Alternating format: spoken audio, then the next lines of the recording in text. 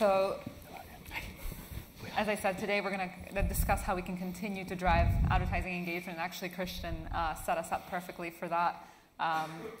With the growing proliferation of devices, which we've discussed, fragmentation of platforms, increasing move to paid-for services, and monetization becomes increasingly challenging, particularly of the younger demographics. We have more complexity, we have many more business models, many more ecosystems that we have to work through. So to help me discuss these issues today, we have Matthias Berg from TV4, who's the Chief Operating Officer, has held roles at Viasat, TV3, TDC, and UC. And last year he told us about how he turned around the TV ad decline in Sweden, which is quite a big claim to fame, while growing Bonniers' digital products at the same time, and we look forward to hearing more about what you've done this year. We have Christian Kurtz from Viacom, who is responsible for corporate and consumer research and insights for Viacom globally, following stints at Discovery, Disney, ABC, Warner Bros. Interpublic, and ITV, so quite a varied background. And in addition to his Viacom hat, Christian is a member of the ECTA board, so he can provide us with a European view, potentially, of the disrupted value chain. We have Stefan right in the middle, Stefan Jansen from Mindshare, who's the video director there. He has worked across all verticals to launch big TV campaigns and has now taken his expertise to video formats outside TV. So he can give us a more holistic view of the audiovisual landscape. We have Nick Callahan from Facebook, who heads up their entertainment team, managing the strategic advertising relationships in the UK between Facebook and all the major broadcasters, so BBC, ITV, Channel 4, Viacom, UK TV, News UK, and Vice.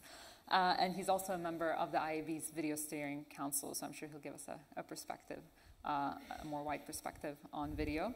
And then finally, we have Adam Davies from Cinemedia, who's a project manager there, cloud-based video and media solutions, previously worked at Thomson Reuters, News International, and Cisco, and is an expert on all things cloud-based technology for content media management. So I'm going to start with a very short opening question, so we can try to understand how paid-for has developed in the space. So I'd like to go around to say, how many SVOD services do you subscribe to? I subscribe to 4, of which I use 1.5, and my kids the rest. And how much time per week do you spend watching them? Like any Swede, roughly half of my total time. Half of your total time, wow.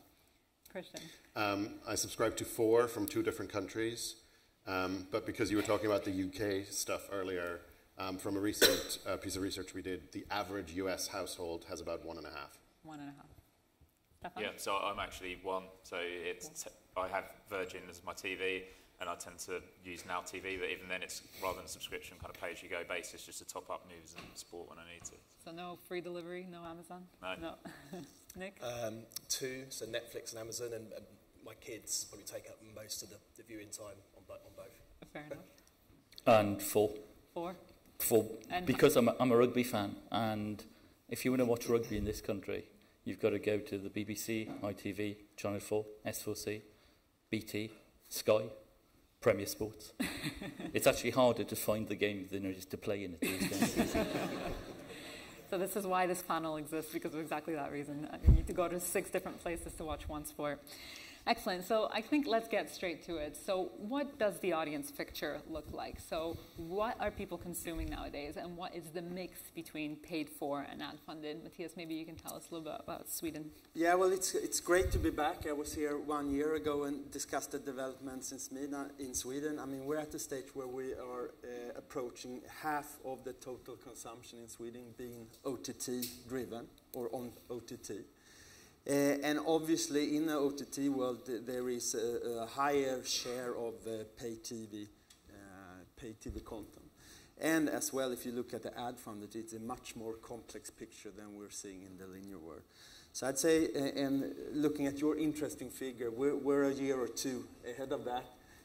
This year, we're going to be posting a roughly 8% decrease in linear viewing. But the good news, I think, for everyone on this panel in the room is that the total consumption is growing in Sweden. Is that mirrored in other markets? Christian, what's your experience? Yes, I'll get to that. Okay. But really interesting to hear you talk about 50%, because I'm not American, I just happen to live there and know that market very well. But according to Nielsen's latest numbers, 12% of viewing is OTT in the US. So that's quite a significant difference. which I find really interesting. That's the legacy of having Spotify, Pirate Bay, and other guys Yeah. starting out of our country. Yeah. But yeah, the overall watch time is growing absolutely. As we've heard multiple times over those past few days, the vast majority of that is on the big screen. The hierarchy of screens remains absolutely intact. You watch it on the best screen available.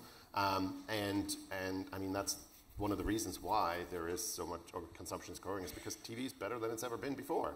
And there's more of it than ever. So in terms of paid for and ad funded, do you think, again, it's sort of similar to what Matthias I think it's, again, really interesting in listening to the vocabulary, because I believe that we're using different words in different places. Okay. As it comes to the UK, for example, we would not call Now TV an SVOD provider. We would call it a virtual MVPD, because it starts with linear and then you get VOD as well, which is what you get from cable. So it's really interesting if you look at that dynamic. The penetration of Netflix in the US is huge, and where your numbers may have been slightly misquoted on the UK market, in the US that is very much true. It is Netflix plus something else. There are very few people who have either Amazon Prime and use it for video. There are a lot of shipping people, and use it for video, yeah. or Hulu. So there's definitely money going into that market, but if you go into the model, the Hulu model in the US, which we've also seen in TV2 Denmark just now, where you have a limited ad tier and a no ad tier, 80% of their subscribers are in the limited ad tier. So if you have that conversation, if you have that discussion with your audience and they make an informed decision, I think there's room for both. So why are we kind of subscribing to these services that don't have ads, Stefan? Do you think there's a rebellion among consumers against advertising in general? I think it's quite interesting in terms of, if you look at ad blocking, I saw some e-marketer stats saying that, 22% of UK internet users actively ad block, and I think 21% download an ad block but don't use it. So it's not this kind of huge thing that I think maybe a couple of years ago everyone was kind of really panicking about. I mean, for 1824s, it went up to something like 43%. Mm-hmm. But in terms of active ad blocking, going out your way to get away from advertising, it's there, but it's not huge. But yeah, I think with these kind of OTT services, Netflix and Spotify Premium, it is just got a kind of really easy passive way to ad block. So yeah, I think it's one where we are going to see, as these kind of hybrid models come out with, ITV's already got ITV Hub Plus, Channel 4 launching next year. There will be that option for a certain percentage of consumers to just easily take the advertising away. So Nick, would you agree? Do you think that we are moving away from advertising, and what does that mean for ad-funded platforms? Yeah, I think the notion of saying there's a rebellion, it feels too much. I think that I don't believe that anyone, the way consumers or we think about content is think, I can't wait to go home tonight and watch an ad-free, paid-for SVOD content. I think people just don't think or kind of say those things. So I think it's much more about, there's an episode of a certain show on Channel 4 or Netflix where it's just kind of dropped, and it's what's the easiest and quickest way for me to get to that content. I don't think people really at this stage massively think about whether there's advertising around that or not. I think from our point of view, and I guess from the kind of where Facebook sits, we certainly see in the digital and the kind of mobile space that when ads are around those experiences, the more relevant they are, the more powerful, and I think there's a level of expectation of consumers and people that there should be more relevant experiences in terms of ads, but I certainly don't think that it's a conscious decision by consumers to say that we're going to rebel against ads and we're only going to kind of stick to content where there's hardly any ads. I just don't believe that's a thing. I think we kind of saw it in your chart earlier about the reasons people use SVOD, and it's all around access to original content, flexibility of viewing when they want to.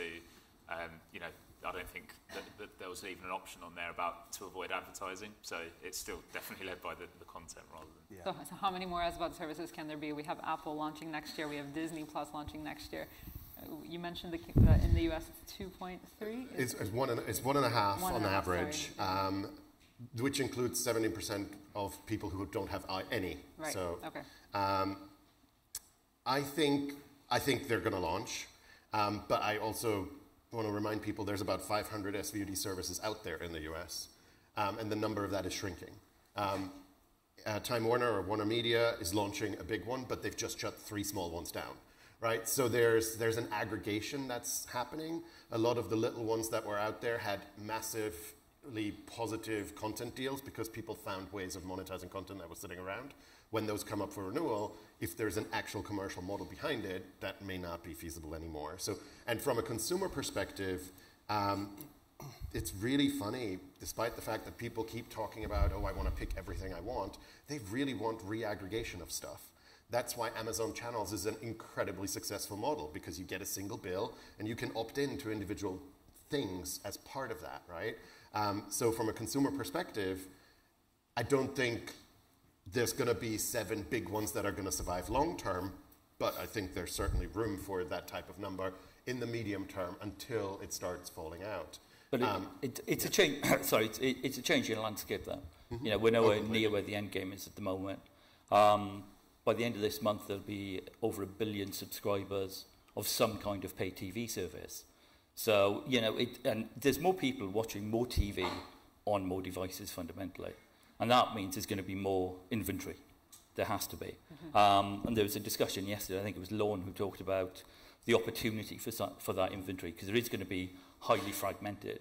So the challenge is to make sure that we can somehow unite that inventory and also build the right value for it. Mm-hmm. So we know the first ad insertion in a VOD is the critical one. Everything else you're going to fly through. But pretty much everybody has to watch the first 5 seconds of that insertion. So there's a lot more opportunity there. And one of the things that's kind of struck me about the whole conference is we talk about advertising in Western Europe and North America. Actually, look at what's happening in Asia. Look at what's happening in India. Reliance launched a mobile platform 2 years ago. They're adding 10 million subscribers per month. And every subscriber's got access to a VOD system on that. An amazing VOD system. Yeah. We don't have of. Yeah, and how's it funded? It's ad funded. There's a premium service which you can subscribe to. But, you know, we're talking about marginal gains. In India, there's a potential audience of 250 million. I think, we'll get to the advertising, actually. It's my next question, but sorry.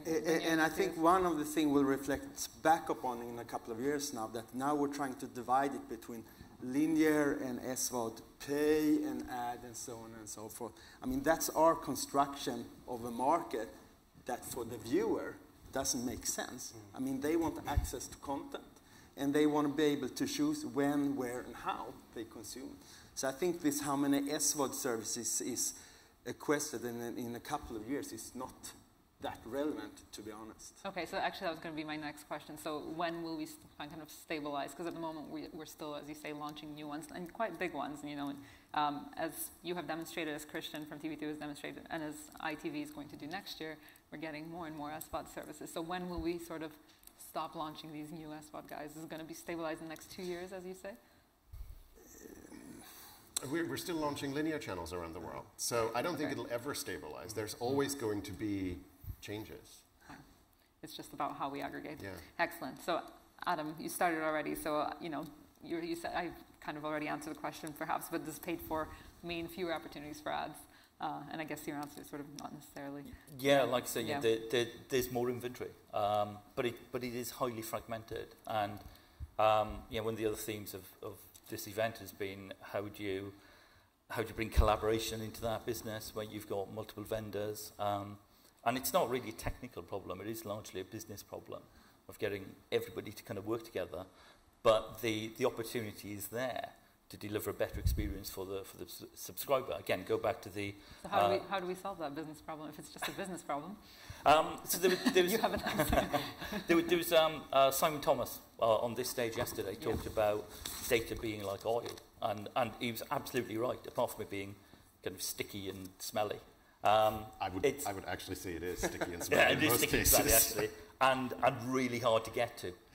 But to kind of stretch the analogy, you know, you've got to drill for it, you've got to bring it to surface, you've got to refine it, you've got to manage it, you've got to process it and deliver it, and that's how you get the value. It's not just about grabbing everything we can, but making sure that we're able to provide insight on the data. And again, if you had a lot of people talk about data and analytics, very few people talk about insight and action on that data. And that again is where some of the tipping points are going to be, is how those providers can actually provide insight to drive a better experience. Sky are doing it, obviously, with AdSmart. Mm-hmm. I think one important point on the same topic. I mean, we're in a market where TV is booming. Linear TV is growing 6% this year. You're talking about revenue now. Revenue. Yep. AVOD is booming, growing 25-30%. We're growing at double the pace. However, when I attend this conference, I also conclude that in my market, discussion have moved on from data. Because, of course, data is extremely important. And a couple of years ago, we acknowledged that, we addressed the issue, and so on and so forth. But when I look at our market, data is extremely important, the discussion is important, but the discussion is more and more about the context where you get your ad. And that discussion, to some extent, I miss a bit during this conference, because as rightfully pointed out, in the digital world, it's a much more complex setting of advertising opportunities. In the linear world, you had the big screen, it was a linear feed, and it was a 100% completion rate, and so on and so forth. In the digital world, that's not the case. In the digital world, you have a whole range of different screens, different completion ratios.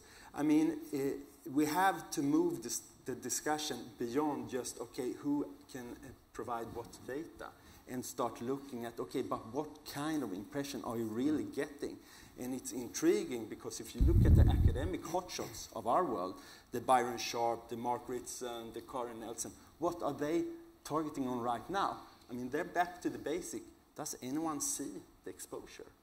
And that, from my point of view, is the next discussion that needs to be had before we can present a more useful picture to the advertiser. It's not only about who provides this and that data. It's about, okay, what kind of exposure comes with that data. And in my world, as an advertiser, that's the first question you're going to ask. And then you can start worrying about data. Just to build on that, I think it's certainly sat firmly in the digital camp. I think just clients can sometimes get, and agencies and everyone we talk to, can get obsessed with just all these data points about what does it mean, and looking at viewability and looking at engagement rates and all the manner of things you can look at. And I think actually what we try and remind people of is, bring it back to your core business objectives. And what is the reason you're advertising anywhere in the first place? So if you're a retailer, if you're trying to sell shoes, how can these data points help prove that this activity has driven something towards selling those shoes? Or if it's, in my case, talking to TV companies about trying to get eyeballs to shows and people to watch more programs, how can data points, kind of become proof points to show that we're actually shifting perception towards shows? So I think data is interesting, really key, but I think it's the double-edged sword with digital is people get so obsessed with all the data points you can read, and I think often just can't see the wood for the trees and forget why they're advertising there in the first place is a bugbear of mine. So as we do have a resident buy-side representative, and I'm sorry, Stefan, but you're the only buy-side representative here, so maybe you can actually tell us what customers, what advertisers do want, and what do they expect to gain in digital, and what do they think they're going to lose?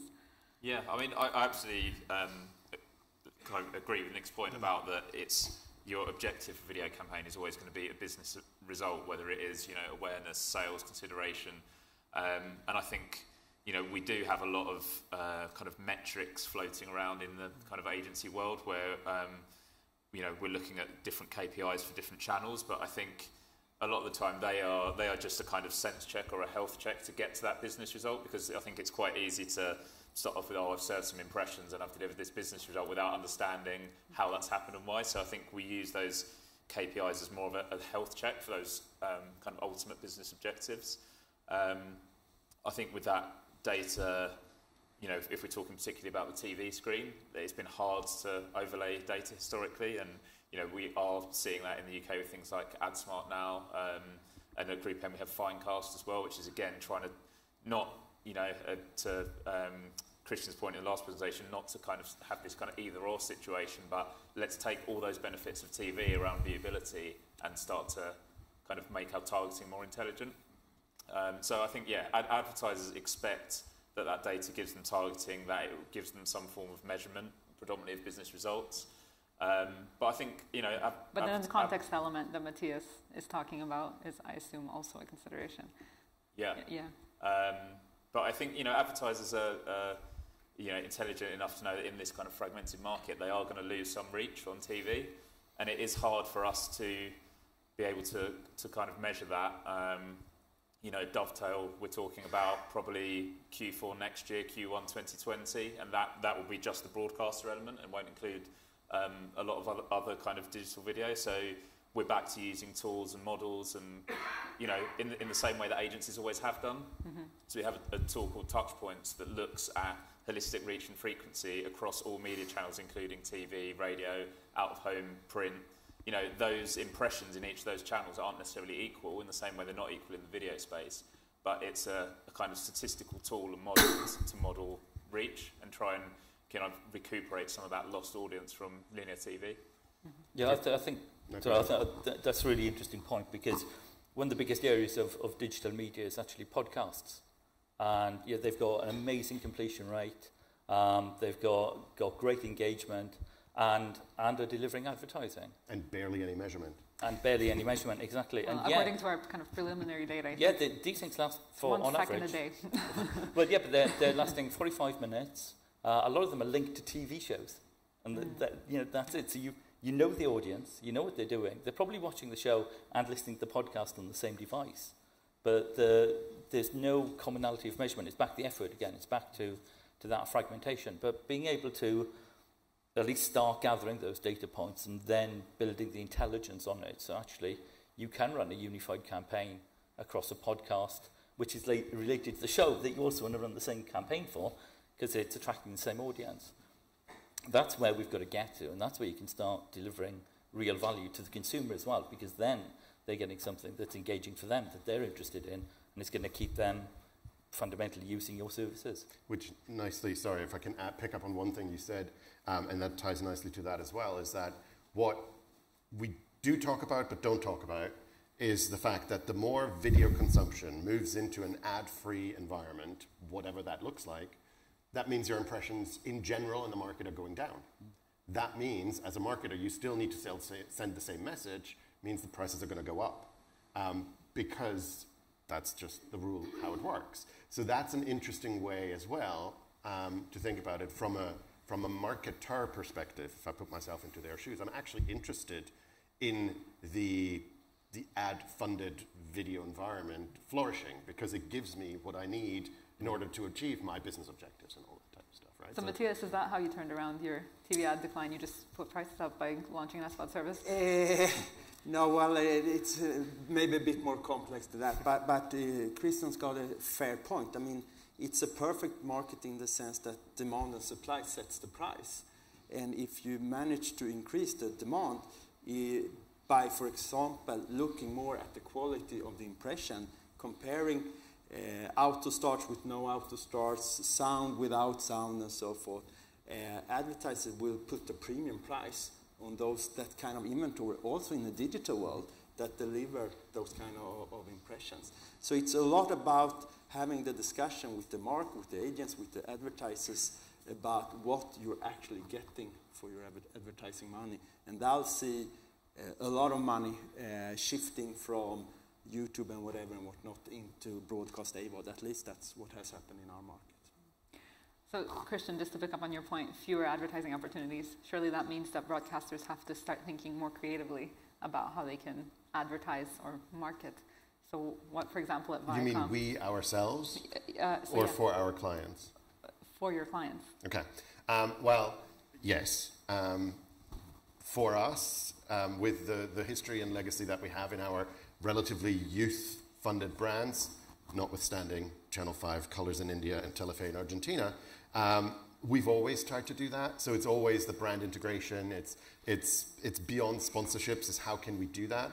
But for us, on top of that, what that means now in an environment where video content or stories, we're storytellers really, are so much in the zeitgeist and all that type of stuff. It's also extending that into the off-screen environment. So we're launching our second Nickelodeon hotel this year.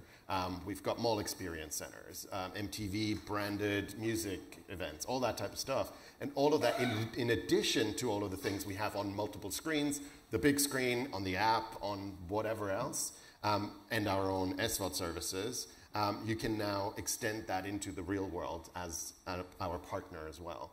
And how all of that plays together is definitely still playing out, but that's where we hope to apply the more creative thinking, as well as how can we link an advertiser or brand or a brand with a piece of content with our brand and make that travel together, including into the spaces where there are no 30 seconds ads around it, right?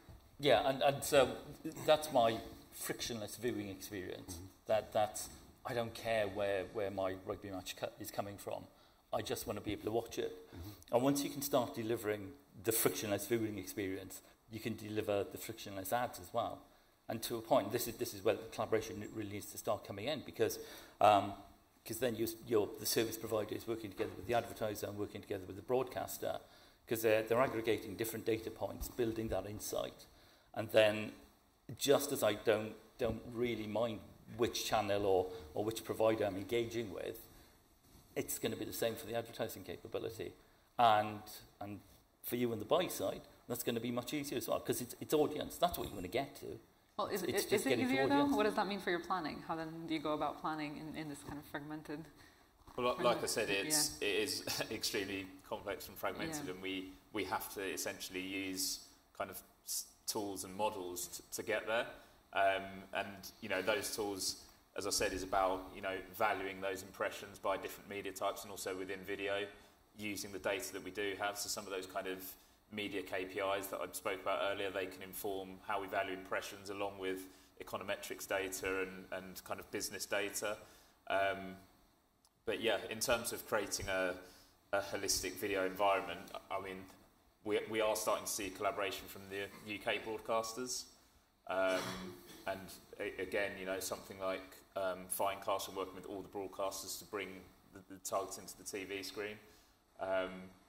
But are we ever going to get to a completely frictionless point where we can go and plug into every video source? We're saying the kind of commercials behind that and the business models that sit behind these, it's probably not going to happen. So, but as an agency, that's where we add value for clients, is by working up a video strategy to navigate this space, and then having the tools and the measurement in place to try and understand how that's worked for our audiences. But yeah, it's extremely complex to do. We have sort of addressed the same objective, getting to this fantastic world where you have all the video in one place, but we've addressed it from a different perspective. What we've put a lot of effort into the last 2 years is actually making linear and digital meet. Before putting our focus on having all the digital video inventories meet, from our perspective, our AVOD has much more common ground with linear TV than it has with some of the other video inventories out there. So I mean, our prime objective is to make linear and digital AVOD linear as a holistic buying experience for the advertiser, because from our perspective, that makes much more sense than putting our effort into making our AVOD compatible with YouTube or Smart Clip or whatever and whatnot. For coming back to the discussion beyond data, is that it's very different products you're selling. And to some extent, linear TV has much more to do with the AVOD TV than AVOD TV has to do with clips on a news site in a small sticky player in a corner, which is auto-started without sound. And that's exactly where we're going. And that's exactly what we're seeing across Europe, certainly. And I mean, even in the UK, or I don't know, even All 4 or Channel 4 being the starting point to that. So there's a lot of energy around that, because 100% agree, you're watching the same content on the same screen. You don't care what pipe it powers it in the back, right? That's the same thing. It's 100% of the screen, it's sound on, all of those types of things, which makes it very different than a whole lot of other video inventory. And Eleni, just want to go back to one of your previous questions about the kind of creativity piece, so how a kind of client standing out. And I thought it would be interesting to touch on some work we do with YTV here in the UK. So working with us, they look to promote a lot of their shows on our platform. So you'll look in Facebook feed, Instagram feed, and you'll see adverts for new shows. And the question I had to us is, how can we how can we make it easier for viewers to kind of remember when these shows are on? So working with what we call an FMP, which is a Facebook marketing partner, like a third-party creative studio, we created a simple execution that sits within Messenger, Facebook Messenger, and it essentially created this, what we call a Remind Me bot for Messenger. It comes to you from ITV. So you see an ad for a show you like the look of, and the show might be happening in say 3 weeks' time. You can click 2 buttons to set that reminder, and then an hour before that show starts, you get set a personal prompt from Facebook Messenger, from the ITV reminder bot to say, hey, your show's about to start in an hour's time, remember to tune in. So I think, for me, utility is really key in this. If you can offer something back to a person, if there's a bit of a value exchange within that kind of ad experience, if there's a really simple kind of utility or simple thing that you can give back to a person or the audience, I think that's a really key thing to cut through more in this really cluttered ad space that we're seeing in this new world. What Sky were talking about again yesterday, both at the CEO session with Stephen Van Rooyen and Jamie session, where they were showing the ease of access to those attributes. So I remember coming to this show 6 years ago, seeing the AdSmart demo, and there were, I think, 200 attributes at that point. Now there are 4,500. Do we need that many? We probably do. We probably need more because of the kind of fragmentation we're looking at. But it's about the ease of use. Yeah. To work with 4,500 attributes 10 years ago would have been impossible. I mean, 5 years ago would have been pretty challenging.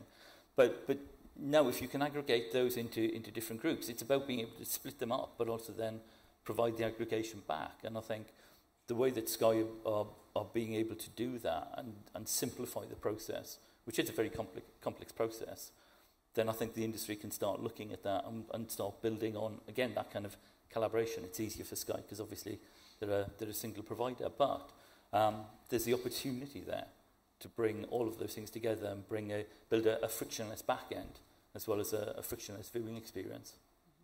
I'm going to come to the audience in just a little bit. I'm just going to ask one more question. I want to touch a little bit on the growth of connected TV viewing and just get your thoughts on kind of, we talked about paid for versus ad funded. What is connected TV? What kind of complexity does it add in terms of finding customers, in terms of finding audiences for advertising? Well, to start with, and we saw it in one presentation this morning, it's good news for advertisers that a lot of the inventory is consumed on big screen, because that provides you with the best opportunity to impact. We heard Christian, he had 75% of his inventory on big screen. I have 50% of our AVOD on big screen. So I mean, to start with, it's good news that big screen is a major screen also for OTT consumption. And then it comes with its drawbacks when it comes to dynamic ad insertion and so on and so forth. But for us, it's good news. For the advertiser, it's good news. I would agree, it's completely good news. I would add one thing to the not so good thing, is that it adds a lot of cost, particularly talking about connected TV sets as opposed to a Roku, a Fire, an Apple TV box, because there's so many different operating systems on there, which means you have to develop your app for 50 different ecosystems, which is where I think there is one of the massive opportunities for collaboration between the broadcasters within a country, across countries, and I always go back to this example of the international radio player, which came about because the car manufacturer said, I'm not going to put everybody's app in a different country into this thing. I'm going to put one thing in there, pick one. And that is one of the ways that you could do that on a TV set as well. No idea how realistic that is, but it's something that certainly within a country, it should be feasible. We're hearing, particularly in the UK, those conversations around Kangaroo 2. I find it interesting, actually, that all of those conversations are about the SVOD side of it. I think about it from an AVOD perspective, because if you put iPlayer and Hub and all four and My5 together, you have a pretty compelling offer for a consumer. But you also have very different business models. Different business models, but that doesn't mean that the technology at the back end has to be different. I'm not saying that everybody, like the BBC content can still be ad-free and ITV can still sell their own ads, but you can do that on a United Tech platform. Anyway, sorry. On that note, I just want to check in the audience if there's any questions at this point for our panel. And please help me because I can't see it. Over there we have a lady in the middle. If you can just wait for a microphone and just tell us who you are. There we go. They're behind you. Thanks. Hi there, my name's Laura Chaibi, and I'm from Middle East Broadcast Center, MBC in the Middle East. I'm going to throw in a little bit of a red herring, and it's around creative production costs. For television, it's about 14%, and it's about 7% in online. So the quality of television advertising is double when you look at the investment. In my region, the money is being ripped out of production costs, and it went into influence and the power of influencers. And there are influencers, there's a report out by Business Insider that says an influencer with 8 million followers can charge as much as $250,000 for a single post. And while we're sitting here saying, is SVOD cannibalizing AVOD and direct consumer models, I'm actually wondering, what's your point of view on all of the advertising dollars that may have turned into marketing dollars in a form of agility being spent on the power of influence? And before, media used to be the influencer, and is that still the case? Who would like to give that a go? Well, there was a discussion yesterday on legislation around this, because you're right, it's advertising. And the example was the Iceland ad, which wasn't allowed to be shown on broadcast TV, and yet is generating something like 8-10 million impressions on social media. And you're right, that's advertising. And again, it goes back to that fragmentation. I think there needs to be a little more control on some of that. And I know Facebook are doing some things around that as well. But again, if that's going to be classed as advertising, we need to be able to measure it and start adding value to it. Do you find influencers are cannibalizing your TV ad budgets? At the end of the day, it's one budget that is being spent. I think influencer marketing is where maybe digital was 10 years ago. Now it's extremely exciting. Everyone is trying it out. And at the end of the day, you'll find out where it works and where it doesn't work. So I think it's a lot about getting a decent structure where you actually can measure the results. Yeah, to give you some context, the media agencies I speak to say their clients will give them 10% of their total budget as non-capital expenditure that could be used for influencer marketing. So it's a big chunk. It's not small. I would also add to that, though, that it goes both ways as well, because there is below-the-line stuff, particularly retail promotion money, that type of stuff that moves into targeted ads, right?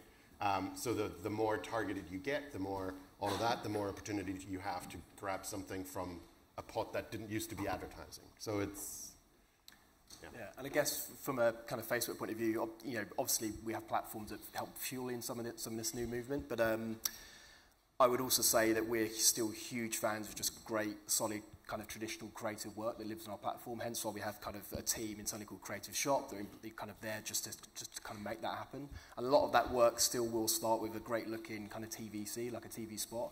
And then a lot of the hard work is then just trying to tweak that and edit that and make it just fit for purpose and fit for mobile. So yeah, our big, belief is still that, great creative can kind of sing across many different platforms. It's just a way of treating it in the right way for different platforms. Do we have any other questions in the audience? Okay, in that case, I'm going to ask my last question. I was going to ask you about what percentage of viewing was going to be ad-funded, but it sounds like that's not the question I should be asking because it's all going to be mixed. So instead, I'm going to ask you, yesterday, Alex Mahan from Channel 4 said that she's quite excited about connected cars because potentially we're going to have more opportunity to engage audiences with more video. So I was going to ask you, what next technological advancement is going to disrupt ad-funded viewing? And I don't know if anyone, do you want to start, Matthias?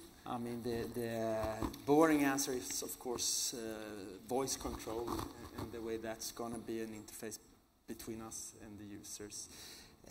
But on a different note, we are in the process of being acquired by Scandinavia's largest telecom company, pending approval.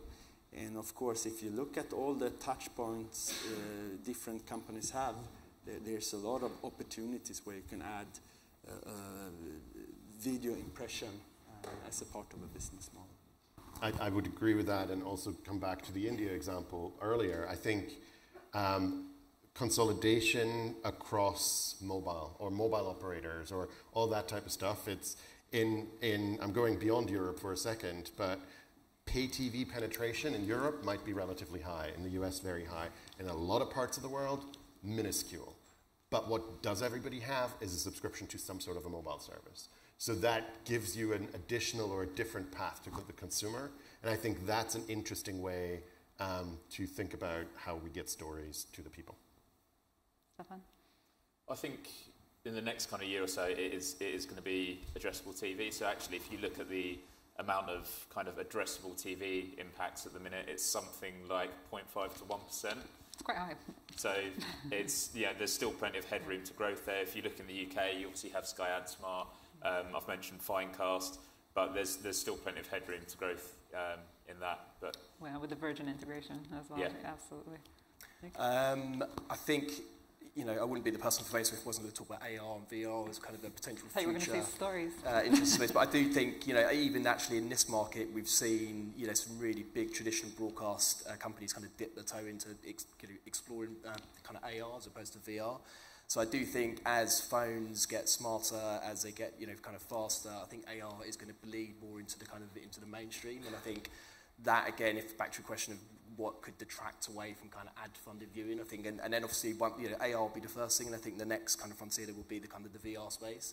And I think the more that comes on, becomes more of a mainstream thing, then again, it's going to be interesting to see what that does to attention and kind of where people are viewing content and how then ads and ad experiences are kind of baked into those experiences as well. And finally, Adam? 5G. 5G. 5G is going to do it because it's going to give two-way connectivity to everybody. And it's going to open up all of those new markets. Again, Western Europe, we're kind of spoiled. We've got pretty good connectivity, unless you live in Surrey like me. But it will enable value-added services, two-way services, SVOD services in the other 3/4 of the world that don't have them at the moment. There's an audience of another 6 billion out there just waiting for advertising. Brilliant. Thanks so much for a fascinating discussion, and well done on not answering the same thing as each other for the last question. That was very impressive. So if you could please join me in thanking a fantastic panel.